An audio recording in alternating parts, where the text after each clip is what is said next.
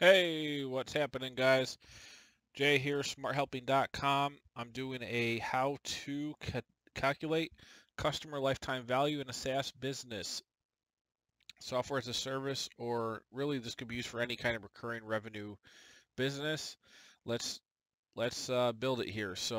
Oh, actually, before I forget, don't forget to check out smarthelping.com. I've got all kinds of SaaS businesses here. You can check the SaaS tab at the top. I've done full financial models for all kinds of different strategies, and uh,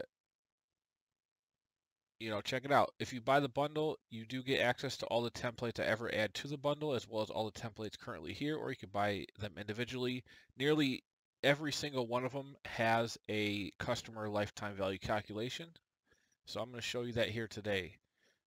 So what do I need to know for customer lifetime value? Well, let's just show it on a monthly basis. We want ending monthly recurring revenue as an input.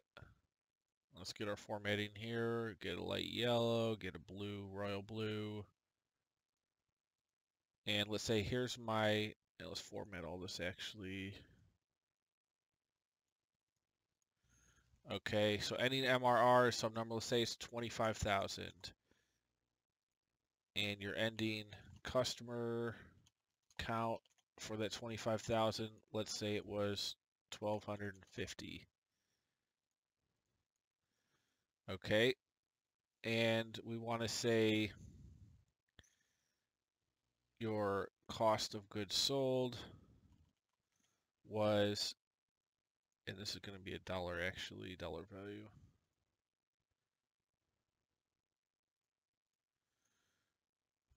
Let's say your cost of goods sold was 6,000.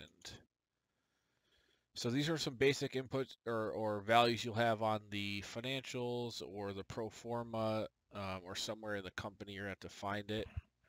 So any monthly recurring revenue, any customer count, cost of goods sold, you'll have gross profit is any MRR minus that. Now that's all we need, and then we're going to have to know as far as the financials, but we need to know what was our churn rate for the month or retention rate, either way. We'll put retention rate for the month. Let's say maybe it was 95%, so we lost 5% of customers for the month. And all this is going to be go into the calculation.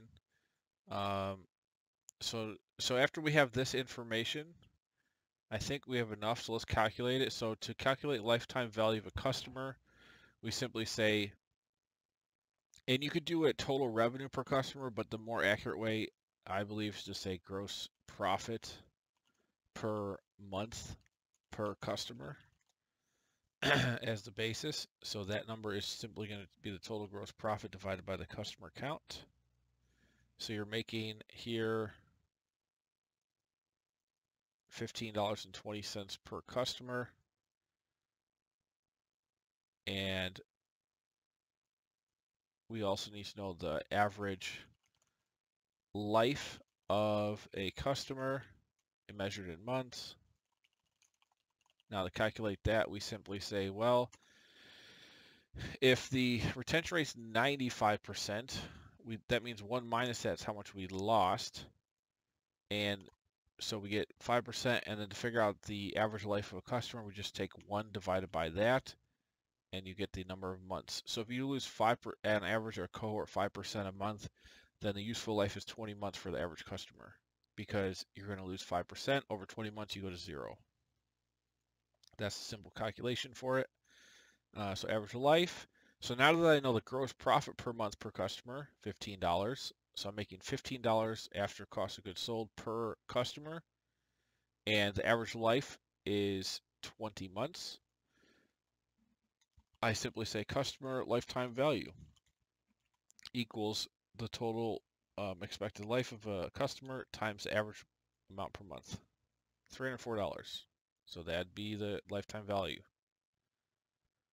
We'll do, how do I do this? Maybe top and thick bottom border.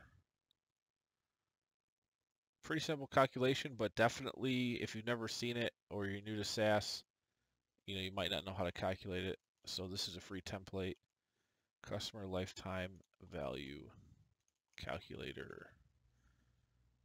Okay.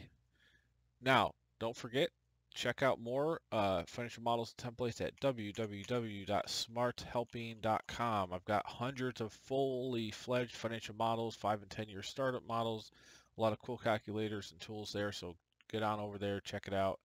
I'm going to put this in a Google Sheet link so you can access it for free.